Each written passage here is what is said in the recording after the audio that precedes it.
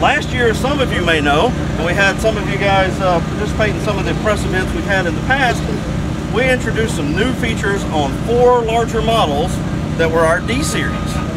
Those were return to dig, self-level, which is in dual path. That's both raised and lower. A work tool positioning feature, an electronic throttle that gave us the capability to have a decelerator pedal feature, and also a throttle smoothing feature. These features are all features we introduced on our larger models, but we're taking those and we're spreading them across our entire D-Series lineup, which is now going to be comprised of 14 models. That includes rubber tires, our compact track loader type undercarriage, and our multi-terrain loader undercarriage. First feature he's going to show us is a return to dig feature. So this is not a cycle loading machine like you would find like a wheel loader, but of course a skid steer loader does many functions, cycle loading being just one of them.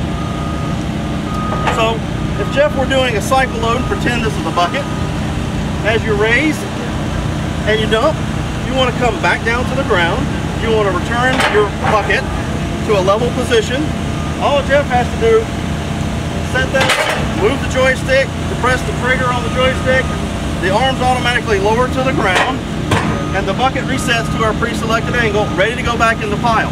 Also, you could use it with forks, okay? So the value that comes with that is lower cycle times, the ability to have easier loading cycles. What he's going to demonstrate for you now is the work tool positioner. Now pretend instead of a set of forks here we have a bucket and we want to back drag. Maybe this is a trencher and you've got it in the cut.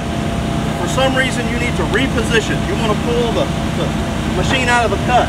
That's exactly what he's doing. Now he wants to return back to that same depth with the trencher, or that same angle with the bucket. Again, all he has to do is move the joystick, press the trigger, it'll return to that pre-selected angle.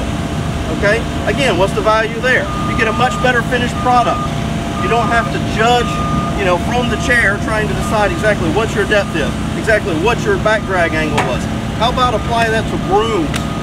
Get the right down pressure on your broom. You don't wear out your bristles as fast. How about apply it to a power box rake, a cold planer? You can see how you can apply that feature across many tools that we have in our portfolio and go along with this machine. So again, value to the customer. Again, what we introduced last year, but we're pushing down all across our models. Now he's going to show you electronic dual self-level. Again, what does that mean? Well, on every machine we've had self-level, on our machines, competitive machines, so when you raise, the load stays level. But what happens when you lower with a self-level system that you find on traditional machines?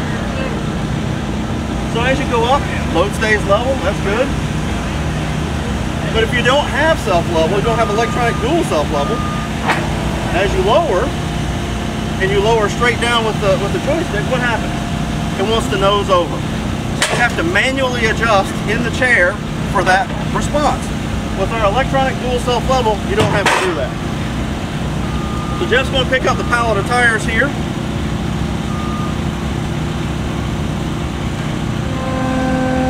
And he's going to pretend like he's going to load it onto a shelf, maybe onto a rack. Again, the load will stay level as he raises.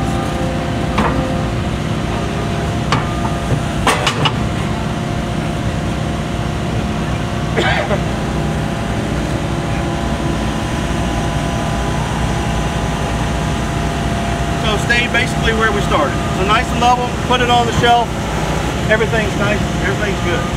So what if he was pulling that off the shelf? Say it was sitting on a high rack and you needed to put it down, pull it down, and we're going to put those tires on the machine, what happens? So he pulls it off, you know, he tilts it back a little bit to get it in a nice safe position. Now he wants to lower it to the ground. It'll maintain that angle all the way to the ground with only a lower command. None of this manually correction in the machine. As the operator, just lower it to the ground, maintains it all the way to the ground. Okay? Nice and smooth.